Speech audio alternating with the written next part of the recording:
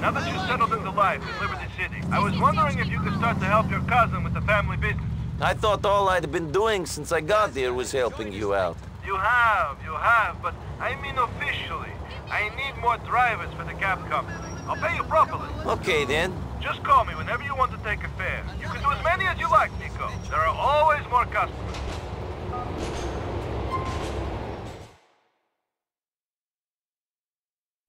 Ah, fuck you!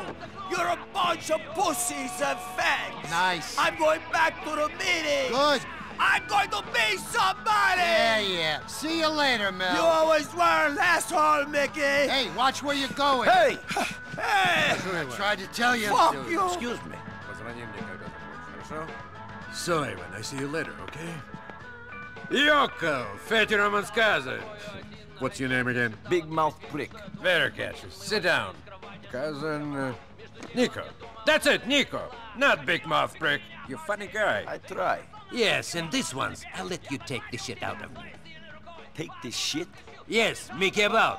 I don't understand. Ah, people who fuck with me get fucked with. Okay, fine. Calm down. Whatever. Some old man not paid me in months, and I'm not kind of person who's treated this way.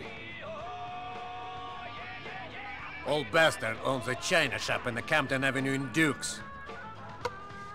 Here you go. Don't hurt him. Just teach him a lesson. I don't need a bat to teach a lesson.